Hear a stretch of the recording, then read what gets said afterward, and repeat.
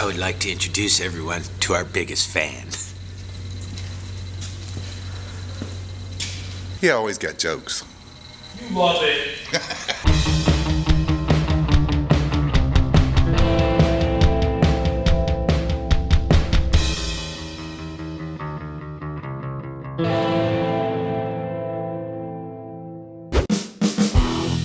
Welcome to Bennett's. As you can see, the place is still a train wreck, but we're getting it together and we are actually working on cars as it goes. I'm gonna have Bobby show you the Mustang. We tore it up pretty good, and the Coronet is now completely apart and on the rotisserie. So let's have a look. I've cut the for the last couple of days. I've been cutting out the floorboards and the toe boards and the torque boxes. I've got almost all of it cut out. I got a little trimming up to do, and that'll be all for taking the floors and the toe boards and everything out. All right, I've cut all the aprons off, the core support, everything comes off. It's almost time to start putting the torque boxes in. The torque boxes, these are the old torque boxes. And you can see they're in pretty bad shape.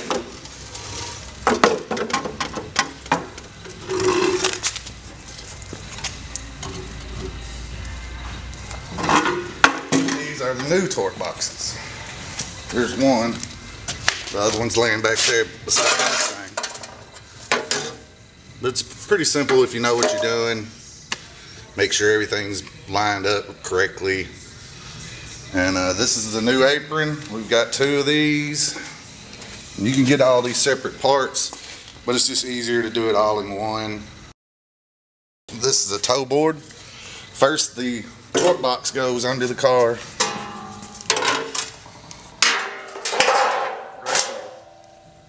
And then the toe board sits on top of the torque box, like so.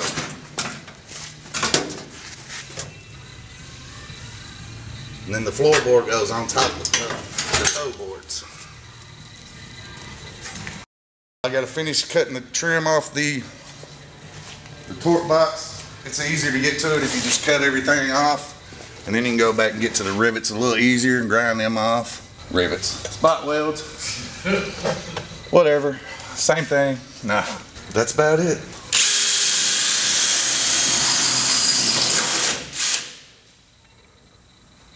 This sleeve and this glove is on here because when you're drilling stuff, little fragments will come off and they're hot and they burn your skin. I've got welding scars all over my arms. White spots. They're everywhere. And I just finally got tired of it. Didn't want to get burnt no more. After I'm all scarred up, I buy the equipment to save myself from scarring up. It's like you don't need safety glasses until just after you needed them. You don't need a parachute to go parachuting, but you need one if you want to go twice. We tore that down with the use of the forklift there, just kind of drove through it and shook it all to pieces. Reused all the lumber, the 2x, and made shelves for our pallet jacks. This is where our paint booth's going, is right here. We've got some repairs to do and finishing the tin, and I've got actually got a roofing company coming that perhaps we're going to rubber coat the roof because there is a leak right here, and I really don't want that leaking on my $45,000 paint booth. So there's that. And like as you can see, you know, we still have a lot of stuff. I have no idea how I got all this stuff in a 3,500 square foot building. No clue.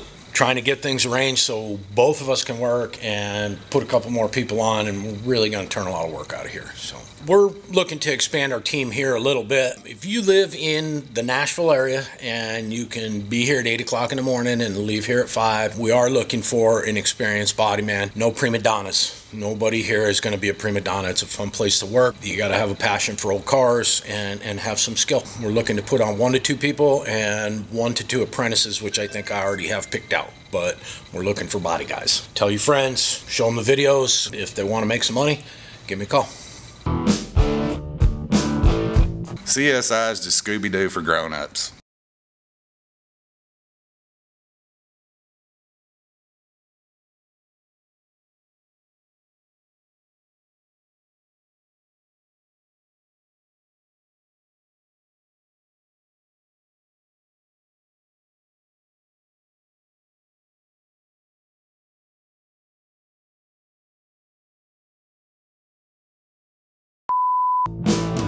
It's a train wreck around here right now, but I want to show you why we do this. And the reason being, we're old. Got these from Weaver Equipment. I got 2 more coming because we've got enough cars to put on 3 rotisseries and probably still be short, but we don't want to get overboard. There's a real good gear reduction in here. You get the car set up right. You can turn it with one hand with very little effort. I can put this car completely upside down, on its side, whatever I want to do. This way I can stand up and work on the roof. Don't worry about all that noise, it's just some other stuff. And you can bring the car all the way. Don't worry about that. This is easier than vacuuming. You just turn it upside down, all crap falls out. So now I don't have to vacuum the car out. But now you can see the rust in the roof. Like I said, we can get to it. I'll turn the car back up a little bit, but we can get to it. I can take all this roof, work on this roof. On the bottom of the car, which is now the side of the car, we can clean everything up on the bottom. I don't know if you can get into it. You got pulled the motor, transmission, and front suspension all as one piece. We're going to break that down and get started on that. Anyway, this is the bottom of the car. As you can see, it makes it really super easy for us to get to everything. We're going to clean this up. We got a little bit of jack damage here that somebody did. We'll get that pulled out and just make the underside look as nice as the top. It's not going to be shiny black because it's not. I mean, it's going to be something that she drives. It will be all clean, all repainted, basically look like a new car. This one's going pretty quick, simply because, you know, like I said in the previous video, the car is just in exceptional condition. It's just crazy how clean this car is. We still have debris everywhere, but slowly but surely we're getting floor space, getting things put up on pallet shelves over here instead of trying to store it in bins and boxes and having to move it around. We moved the 4-post lift up here. The 2-post lift was supposed to be moved today, but we got put off. He's coming tomorrow to move the 2-post lift up there, so we're going to have tons of room for activities down here. Look at the lights. We put in 4 LED high bay lights. They're 33,000 lumens apiece. They are bright. You don't want to look at them. And then on the side here, we've got some 8-foot 14.4 lumen LED lights. You got to be able to see the side of the car. So the light from the top, while it lights up the building, it doesn't really help us on the sides of the car. These will be a little bit better on the sides of the car. As we go along, we keep moving stuff around and finding someplace better to put it, and you know, just trying to maximize all this space. Just moving into a bigger garage, I don't want to spread stuff out just because it's bigger. I want to utilize that extra space. In the next coming videos, you'll see more and more cars in here, because I have a 3,000 foot storage garage over here. All the cars are in there. So as we get room, we'll slowly be bringing them in, and we'll have a lot more to talk about. I know that. Bobby's keeping the place afloat while I do silly stuff, building shelves and doing what I got to do. So Bobby's keeping us going right now, which is good. Dang.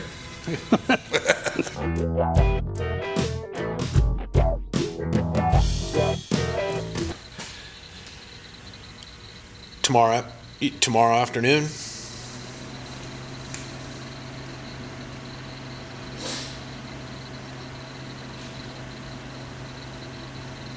between 11 and 1. That's fine. Okay, we'll do it then. Yeah, yep, that's fine. Cool.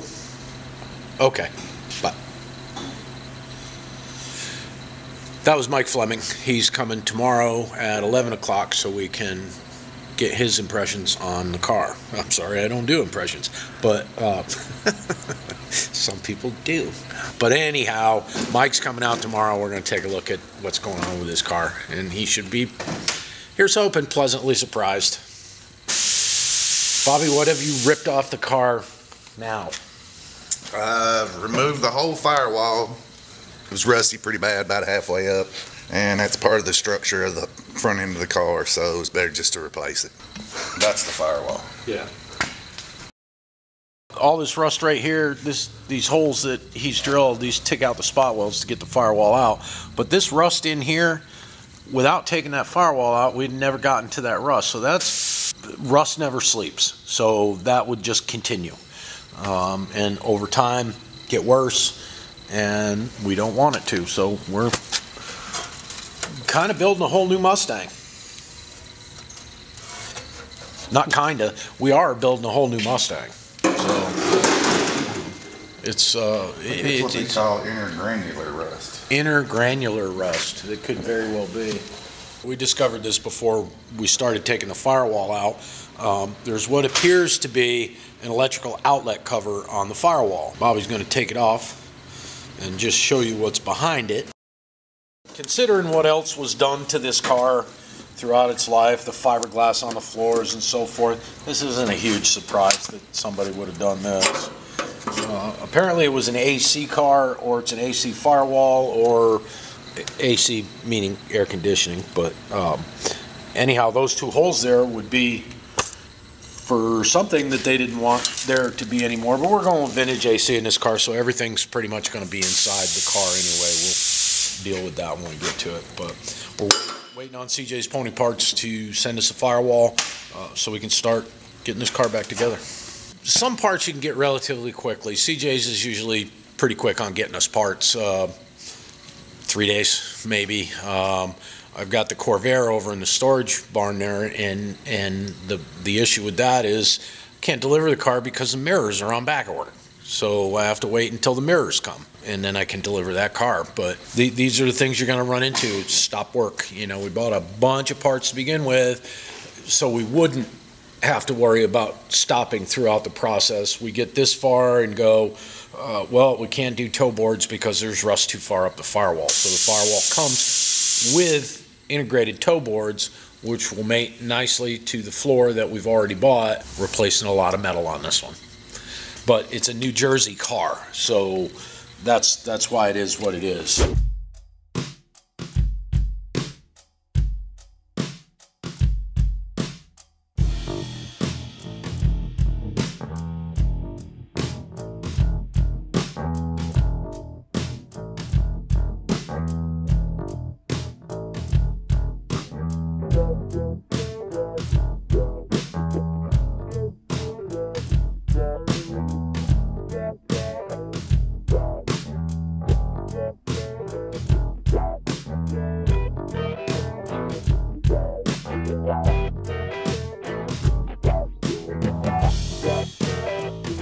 We're finishing the building. We should be done this weekend. We're doing airlines and some other stuff and moving stuff again for like the 100th time. We put some new lights up there, LED halos. Don't look! And this corner over here, this is where the paint booth's going to go. We're going to orient it so you enter from here. So we still got some workspace over here and whatnot, but we're getting there. This part of the building has been kind of ugly since day one, and we finally finished the metal and the wood belt line, and like I said, we got to put up some more airlines and get stuff arranged, and next week we should be good to go. All right, I got to get back to work on my mighty forklift.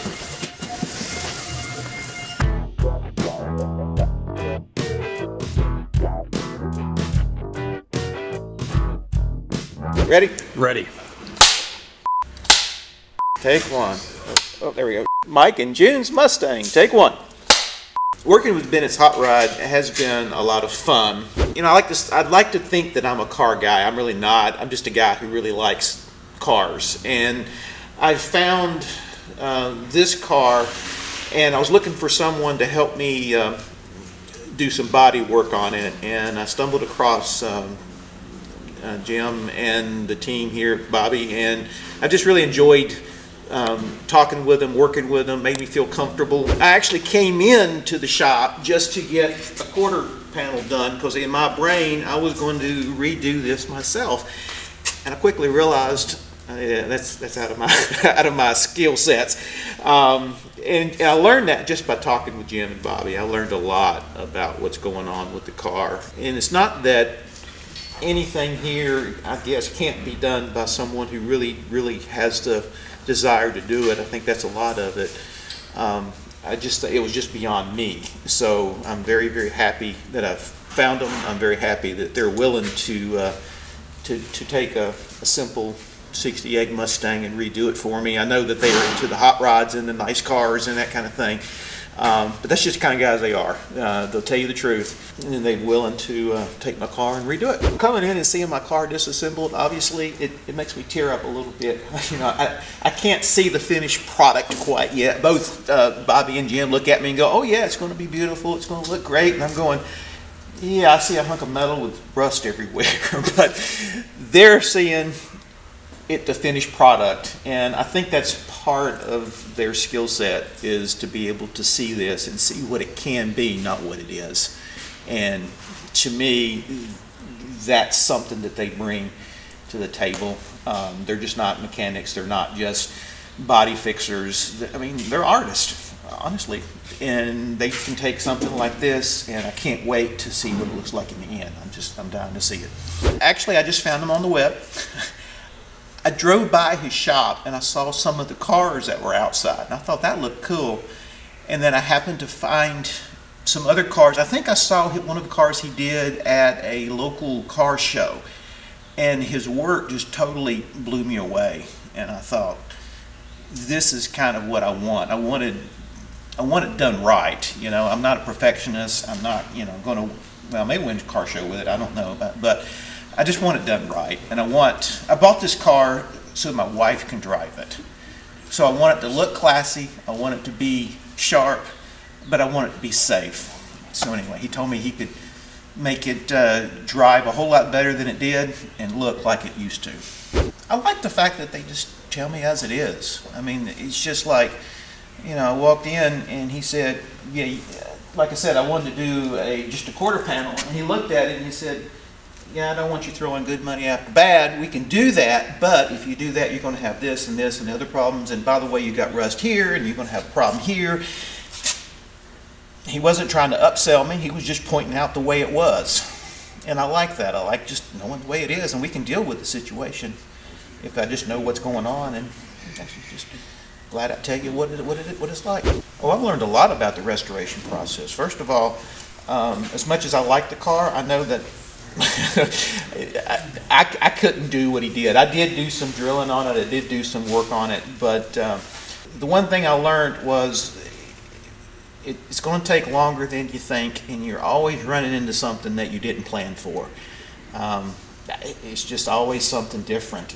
But I learned to stay focused, believe it or not, to look to the finish, and that's what I'm looking for. I'm looking forward to wait to see this thing finished and red and seeing my wife driving it, and that's when I'll see it all come together.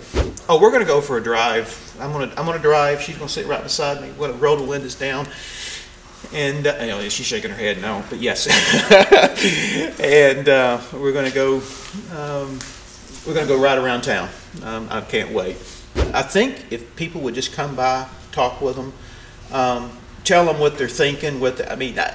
There's a wealth of information here from experience. It's not from reading books. It's not, well, I'm not reading books or not, I don't know that way.